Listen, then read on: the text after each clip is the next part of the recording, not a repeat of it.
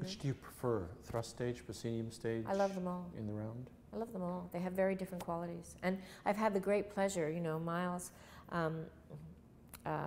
Potter, for those who haven't heard the full name. Husband, collaborator, my greatest collaborator actually. I've done more plays with Miles than anyone. And that feels like true collaboration. That's joy to me, working with Miles. On many different projects. But we've had the great pleasure to take a show that was in the Tom Patterson, which is the elongated three-sided thrust, and put it on a proscenium. We took Orpheus Descending and Medea and put those on the proscenium with the Mirvishes at the Royal Alex, and then at the Canon, which is now the Mirvish Theatre.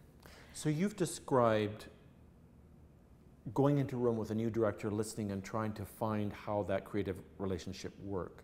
Could you describe the long-term creative relationship you have with Miles, where you know each other so well? Yeah. How does that work when you start working on a play? Well, it's changed over the years. When I first met him when he was directing a play, I replaced a woman who had dropped out of a play at Blythe. And the year before, I had learned... The year before at Blythe, my shows were finished and I came back to visit, and I was seeing a show. I was eating pie in the Swillage restaurant, the Village restaurant, and Sam Malkin and Lane Coleman said, Shauna, come with me. Karen is ill. And this actress in the Donnellys was ill. And they were going to take her to the hospital at intermission. So I went on in the second act. I'd seen the play once. I was a quick study, and I put the lines that I knew I'd come from that side. I put the lines for one scene. I ran on, did the scene. I knew I exited there, and I picked the lines there, and I went on. It was small parts in the second act. But at dinner, they Wait a minute, this is the Miles that you saw on the farm show and said, who's that guy? No, he wasn't in that show. This is not that isn't even this show. This is the Donnellys, the death of the Donnellys. But Miles is directing, right? No. Oh, okay. He was directing the next year. But Janet Amos, who was artistic director the next year, knew that I was a quick study because I had learned these lines, and at the dinner break, I learned the step dance and went on for the whole show. And I got my equity card that way. I was in the Passmerize Death of the Donnellys. I replaced Karen Weems. I'd like to point this out. The boldness and brashness and bravura of Shauna. Who else would do that? I mean, game, that's all. And I thought, and then halfway through, I'm sitting there going, I'm pulling off David Fox's boot. Oh my gosh. And I'm acting with Janet Amos. You know, I'd already acted with Anne Anglin. These were heroes from the farm show. And I was so amazed to see these, you know, women being farmers and telling stories that were so powerful and moving to me, and they were braless, and it was the early 70s, and they were no makeup, and I thought, wow, this is a different theater than the MAME I saw at the O'Keeffe Center when I was a kid, and, you know. So there I was on stage with them. I remember this, there was no dressing rooms then. We were in a trailer or a house 2 doors down, and I remember running across the field, hearing the fiddle music in my period, you know, 1880s skirt and boots, and running to make, you know, the first entrance, and running, and I look up and there's a full moon, and I thought, yes, this is life in the theater. It was great. It was great. So Janet Amos knew I was a quick study, so the next year, when this actress dropped out, the greatest recommendation was, she's good at learning lines. So I met Miles. And I was in his Saint Sam and the Nukes, written by Ted Johns. How you start a project with someone like Miles, how is that different than walking into the rehearsal hall with a director you've never met? Well, and I've had great times with directors I've never met. You know, Thomas Moschopoulos, who did Electra, he's great, worked a different way, didn't read the play for 4 weeks. But with Miles, usually we had started ages ago. I mean, we thought about Richard 4 years before we did it. I think one day I came out of the shower and I looked, he said, God, you look like Olivier in Richard III. I was like, yeah. And also, I had been offered a Hamlet when Richard wanted to do 6 Hamlets, 2 women, 4 men. And I had so many questions, like, well, at that point, I think I was 40 something. I said, who's going to play my mother?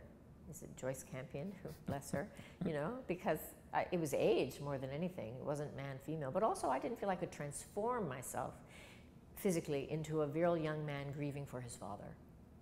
Richard III, I said though. Richard III, on the other hand, I remember this conversation thinking, that's possible. So this is the back and forth with Miles? Back and forth, yeah, back and forth with Miles, with Richard III. We talk about it, and there's, we love Tennessee Williams. We love doing Tennessee Williams. We've done Streetcar and Glass Menagerie and Orpheus Descending and Cat on a Hot Tin Roof twice, and so that's a special place for us, a world. But I've done Dancing at Luna, so many plays with Miles, and also new plays with him, you know, that require dramaturgy, because he's an extraordinary dramaturg. You know, he was the original dramaturg on Drawer Boy, and he was the original dramaturg with Proud and Bev Cooper's Innocence Lost and If Truth Be Told. And that comes from his starts as a collective creator. Might it be accurate to call it long-form directing? We talked about long-form language, long-form thought, and working with Miles, you have like a long-form directing. Yes, and he knows that. I mean, you know what he'll do? He'll give me a note on the first week, and I'll go, oh, no, or something. 3 weeks later, I'll go, you know, I was thinking, and I've learned to trust, and he's learned to trust that I might go. You know, when we did Taming of the Shrew, his spaghetti western Taming of the Shrew, which I still think is one of the best ones. Well, I was in it, I never saw it really. But it felt great because and he did it because the archetypes in commedia are so relatable in the western, the spaghetti western. We identify, we have a shorthand. We identify the kind rancher or the big rancher. We identify the good store owner, the sidekick, you know, the wildcat. You know, the firebrand who's not like her feminine, you know, Victorian sister. It's, you know, Maureen O'Hara and John Wayne, you know, all these things.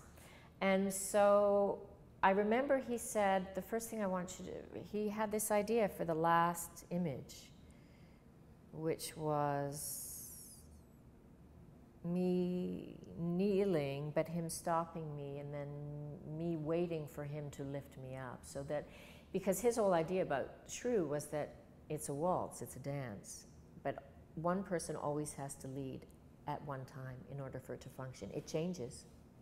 It changes. Like any relationship, it changes. And that these were two outlaws, basically, who understood the pain of being the other, and they found that in each other. And as Trudeau would say, the old Trudeau, you know, what goes on in bedrooms is nobody's business, but you should want to be in theirs at the end of the play, because you know that's going to be great. And so he gave me a note the first week about this ending it, and I said, well, 3 weeks later, there I was going, yeah, I think that's a really good idea.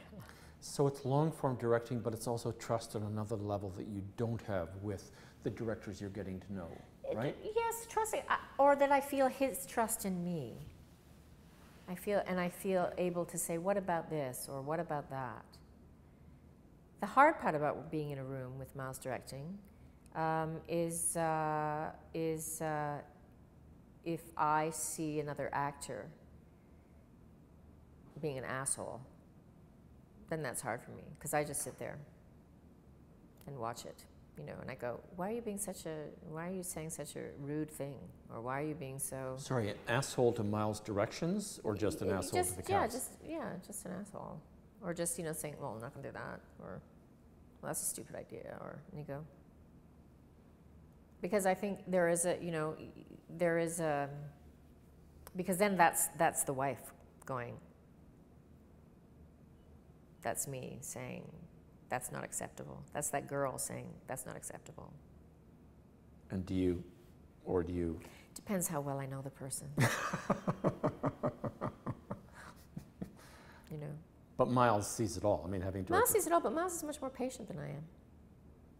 He's a very patient, good director, and he likes actors, and I do too, but he's much more patient. I love actors, actually. I think it's a great tribe to be part of.